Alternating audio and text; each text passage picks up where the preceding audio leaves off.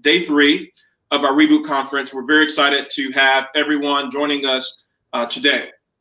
Over the past few days, we've talked about the intersection of tech policy in DC and what's happening in industry. Today, we're focused on tech and the future of news. To find out more about our work at Lincoln Network, you can go to lincolnpolicy.org. To find out more about the conference and to view videos in the future, you can go to rebootconference.org. Let me start by thanking our sponsors for this event, the Federalist Society's Regulatory Transparency Project, AT&T, and Facebook, and my incredible team at Lincoln for doing a great job organizing this event. I saved our lead sponsor for last. We are very honored to have the John S. and James L. Knight Foundation as the lead sponsor for this conference, Reboot 2020, and I am delighted to have Alberto Ibarguen, who is the president and CEO of the Knight Foundation, joining me for this keynote conversation. Just a little bit of background on Alberto. He served in the Peace Corps early on in his life. He served on numerous corporate boards and philanthropic boards later in his life, and has had a really remarkable career in between. And as I mentioned, since 2005, he has served as the president and CEO of the Knight Foundation. So, Alberto, welcome. Thank you for being here. Thank you. It's a pleasure to be here. I've enjoyed the conference so far. I hope I'll be able to say that after this conversation. I have no doubt you will deliver. So let's take a trip down memory lane. I want to start the conversation by looking back 20 years. So I grew up in Tampa. I was a sophomore in high school in 2020. And I think most people who are listening today can say that they lived through the 2000 election. But you really lived through the election. In addition to all of the other incredible things that you've done in your career, you were at the time the publisher of the largest newspaper in the largest media market in Florida during an election where you had to decide to call the election, not to call the election, and then to cover everything that happened over the month after the American people voted. So let's start by just talking through that experience and anything that you learned that sort of is cycling back in your brain right now as we live through what we're going through right now. Well, look, thank you very much. I'm happy to go down memory lane. I don't want to get too involved in war stories, but it was a hell of a night. We had the beginning of what was to be a 30 or a 31 day, I forget exactly, number of days, right after Brazil had changed from a centrist to a leftist, major changes in government in a country that is the biggest in Latin America, all in one day, and we were taking all that time. The vote was so close in Florida. People forget that it was also made closer by Ralph Nader picking up some 75,000 non-Republican, non-Democratic votes. The third I was in San Jose at a Knight Ridder meeting, which was the headquarters, and Marty Barron, who is now editor of the Washington Post, was the editor of the Miami Herald, and he and I spent the better part of that night on the telephone trying to decide whether we would go or not go. Some people were saying it was Bush. Some people were saying nothing. We decided late into the night that we needed to put out a paper, and so we started to run with a Bush wins headline, and a few, I think it couldn't have been an hour. It was a matter of minutes before the Associated Press put out they're too close to call, and others changed their minds, and so we stopped the press, pulled back the trucks. This is what you had to do back in the Middle Ages. Pulled back the trucks and then rerun a too close to call headline. 30 or so days later, when the Supreme Court, there were a number of efforts to try to count the votes, stop the count, go ahead with the count. They were counting the votes, and ultimately the Supreme Court of the United States decided enough already, stop. Bush is the winner. That was on a Saturday, as I recall. On Monday morning, we had, because of the Florida public records laws, we had a subpoena at every single registrar's office, every county registrar, because it was all done by counties in Florida. And we had a subpoena for the public record, which was also known as the ballot. The ballot, after the Supreme Court decided, became a public record, and we determined we would do the count. Okay. We, the Miami Herald, and we did. And not that it's exactly a bestseller, but it ultimately came out in this book by Marty Mercer called The Miami Herald Report, Democracy Held Hostage. I confess it's a bit over the top as a headline. But the headline was that however you counted it, and even discounting some kinds of ballots and other kinds of ballots, it was our conclusion. We actually hired the firm of BDO Seidman, now called BDO, and they after we had been turned down by the Big Four because they wanted nothing to do with it. Didn't want to touch it. Wow. They didn't want to touch it, and the chairman of BDO Seidman said, you know, it would be fun to be a footnote to history. So he took the case. It cost us a bunch of money, but we counted every vote in Florida and determined that George Bush won. Got it. Okay, so let's fast forward 20 years to where we are now. Pre-COVID, pre-election. It's been a interesting, some would say challenging 3 to 4 years for the tech industry and for the news industry. And we're talking about the interplay between the two for today's conversations. So provide some framing as we kick off today. Are you optimistic about both industries moving forward? I don't think anyone can answer the question about the industry, certainly not the news industry, because I don't think we know yet the shape, what the business model is that is actually sustainable. What does it mean that today with the vaccine, yesterday's announcement of the vaccine, medical stock went up, airline stock went up, and tech stock plummeted. Mm-hmm. These things are subject to all sorts of vagaries. I think I am optimistic about the answer to the basic question. And the basic question is, do we want a democratic republic? Mm-hmm. If the answer is yes, a democratic republic that's really effective, that really represents the will of the people, is a democratic republic that, in Jack Knight's terminology, Jack Knight being the founder of Knight Ridder and Knight Foundation, the purpose of great news organizations is to inform so that the people may determine their own true interest. You can't do that if you don't have a system of reliable information. Do we have that in the new tech world yet? No, we don't. Did they do that before? I feel like a broken record because for the last, I'd say 15 years since I read her book called The Press, I think it was The Printing Press as an Agent of Change. Elizabeth Eisenstein, a professor at the University of Michigan, writes about before Gutenberg, everything was order. There was an imprimatur on a document called the Bible, and you knew it was the truth. And the monks would illuminate the manuscript. But it comes the printing press, and any Tom, Dick, or Martin Luther can print whatever the hell they want. And it took them 100 years to figure out how to rationalize these things, how to sort them out. It won't take us, it can't take us 100 years.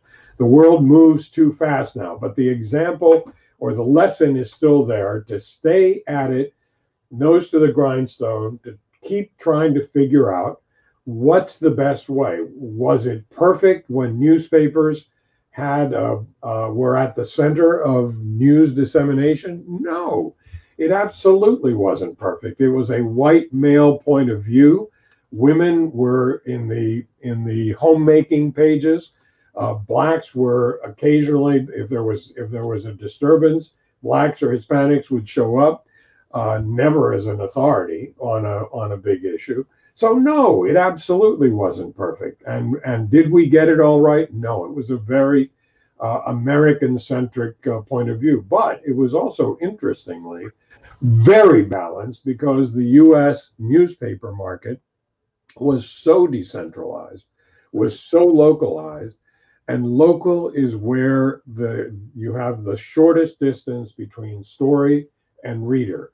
And it's not that every reader will go to the Board of Education or the county hall to check out a particular piece that you might have written today, but there is a greater sense that if somebody writes about, in Miami, if somebody writes about Hialeah and Homestead as neighborhoods, as if they were the same, you already know this is somebody who flew in from Los Angeles and doesn't know the town.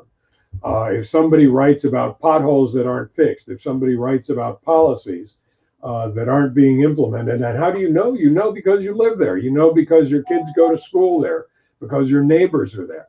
That kind of check and balance, I think, might be the beginning of a return to trust in reporting, and a return to value in accurate, transparent sort of reporting. This is hard work. That one of the smartest people I have ever had the pleasure and the privilege to meet, Tim Berners-Lee, about 13, 14 years, the inventor of the World Wide Web, for Pete's sake.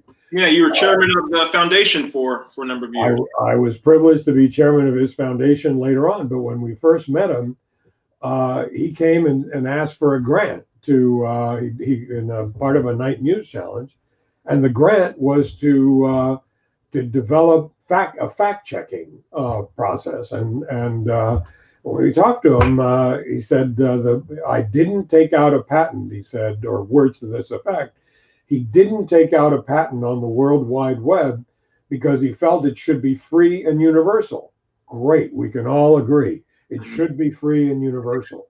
But he said the greatest threat to a free and universal web is the lack of authenticity, as he called it, the cheating and lying and dissembling and misinformation and disinformation. And I said, well, what do you want? Money to get 10,000 fact checkers? And he said, no, that would be a newspaper solution. I'm an engineer. I want money to develop code, to figure out if I can get code, if I can write programs that will check the veracity of stories. We got as far as checking the sources. We didn't get to the point of a machine deciding, weighing, making a very human judgment that is really hard to do. Ask all the fact checkers that are trying to do it every day. Mm-hmm. It's very, very hard to do because your fact checking may be my view of a bias. So we're still working on it. Alberto, I want to double click on the word you used several sentences ago, trust. So yeah. The Knight Foundation has increasingly focused on trust, both in tech and news, as you were just describing. Real time, pre-election, the polls showed the race going one way, and we all found out election night that most of the polls, vast majority of the polls were very off. Then the election outcome came, and the votes started to come in, and everyone was surprised and is still debating that right now. A poll just came out yesterday by Political Morning Consult, and they suggested that 70% of people who voted for Trump are not confident in the election results at this moment. So my question to you, talking about everything you have been working on over the past few years, what are your current thoughts on how do we repair this deficit of trust? Look, this is absolutely not a surprise. About don't hold me to the exact, but about a month ago, Gallup came out with a survey that we funded, and that was a Knight Gallup survey that showed something that I think I just don't remember seeing before. Not just a division, but that Democrats believed that that a significant portion of the other side not only was wrong, but was actively trying to hurt the country. And Republicans, in even greater numbers, believe that about Democrats. So why should, in 30 days, with a really close election that's still being counted, should we think that this was somehow magically going to go away? It isn't going to go away any more than the virus has gone away. This is a really hard moment because we are more and more entrenched in our perspectives, and to use I think it was Eli Pariser's filter bubble. We can find in the web absolutely documented proof for black is white and white is black. For whatever kind of theory you want, you can have it documented consistently and plentifully on the web. I think it's time to be modest. I think it's time to be local for us, anyhow, for the foundation, and that's why and I felt this for quite some time. About a year ago, we announced a $300 million initiative to bolster local news, to bolster where you can begin to rebuild trust on the things that we do every day, on the schools, on the infrastructure, on the issues around town, the sense of humor in a town, the possibilities in a town, the neighbors in a town. I know it isn't as fancy and as sexy maybe as foreign policy, but I can't, as a regular American, I can't really judge the foreign policy implications. I'm not someplace in the middle of a Senate procedural battle. I can barely keep my arms around what's happening locally, and so I think there's really good work for us as a foundation, and I think there's really good work for us as Americans to go back to the roots, to go back to the grassroots, and begin to build a bond of trust at the local level that hopefully then can grow into a greater kind of trust at the national level. It is absolutely not helpful to have national leaders who, without evidence, without anything other than frankly bias, whether it's on the left or on the right, simply say, that city is a Democrat city. Of course they're cheaters. That city is a Republican, or that town is a Republican town. Well, of course they're backward, or whatever your cup of tea is. It doesn't help. What helps, I think, is focusing on the what used to be called the full, accurate, contextual search for truth that will give us a basis, that will give us the basis on which to agree and disagree, as opposed to the bias with which we begin all conversations these days. Yeah, I think, that is a great point. This next question is very much tied to that. You mentioned a vaccine was announced that looks very promising, and it was celebrated. And, the excitement was reflected in the market in many other ways yesterday. We have lived through one of the most polarizing elections in recent history, unprecedented amount of tension. My question is, what do you think the right vaccine to address polarization, to depolarize our country, what does that look like? You talked about needing to get down to more local levels. Can you just sort of unpack what you and the Knight Foundation are doing to try to think about how the media, what role the media and information can play in depolarizing the country? Well, let me say two kinds of things. Number one, I can't think of a better set of messages than if if this vaccine in fact proves out, if this or another vaccine, if let's assume that there's a President Biden and a Vice President Harris, if all four of President Biden, Vice President Harris, former President Trump, and former Vice President Pence, all four went and got themselves vaccinated in public. You ask for a vaccine, that would be a vaccine. It's symbolism, it's theater, it's whatever you want to call it. It's also the kind of thing that a lot of Americans would say, So if these four people, who clearly are from very different points of view, trust this vaccine, this Pfizer vaccine or somebody else's vaccine, then maybe I can too. At the local level, people will begin to trust when people they know, when people they're friends with on Facebook, with people they go to school with, or people they know. That's what they will begin. I think they will be the great ambassadors, and that's not unlike the kind of local news sort of emphasis that we're taking at night. It's actually not that different at its core from the way the Koch Foundation is talking about grassroots development of communities from the grassroots up.